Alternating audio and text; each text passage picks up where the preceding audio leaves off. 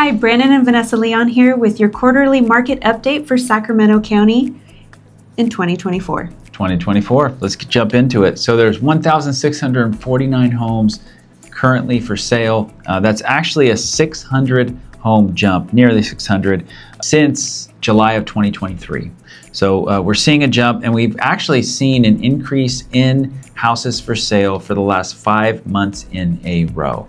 So I think that's just important to keep watching as we get closer to the election to kind of see what happens. Now, average price per square foot, it's really it's $348, but it's really been over $340 since June. And the last time it was even at $340, it has been June of 2023. So it's one of those things where it hit that 340 mark, then it was lower, lower, lower, and it was kind of fluctuating. But we have been 340 or over since April of this year. Now let's look at the average sold price versus list price. Houses are selling for about 99% of what they're listed for. So we are seeing some reductions, but not as many as you would think. And then we look at the average days on market. So we've actually seen an increase over the past 3 months, 4 months actually, from 21 to 24 to 25 to 28 days on market. And that's going to be due to the increase in houses on the market and the lack of buyers right now, most likely due to interest rates fluctuations where it's really inconsistent.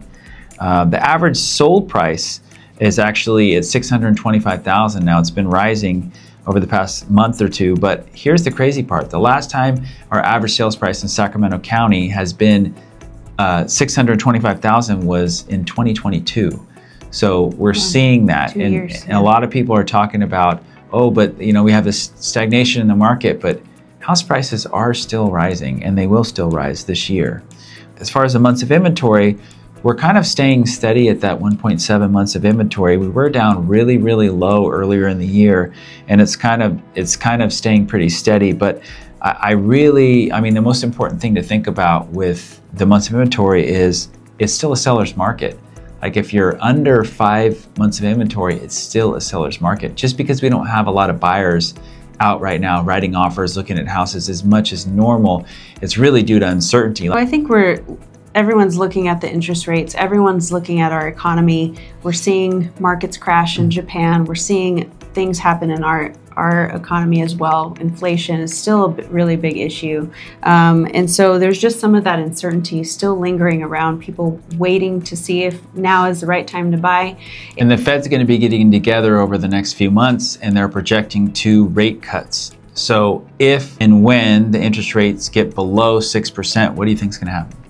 Well, everyone's going to want to try to jump on that. And so the big thing is for you to be prepared. So prepare now so that you are fully ready. If you have a home to sell, that you're fully ready to list that home. And then when that jump happens, or that drop, I should say, happens, you're ready to go, and not along with everybody else who still has to prepare their house, who still has to get pre-approved and go through all the process, but you're ready to go.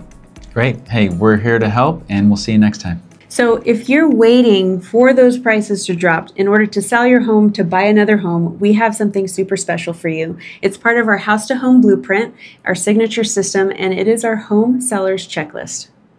The Home Sellers Checklist is going to help you prepare your house for sale, to know exactly how to start preparing and to set yourself up for success, to make the most amount of money possible and not be chasing the market when the interest rates go down and everybody is going to be wanting to make a move. So get ahead of the competition today and download our Home Sellers Checklist now.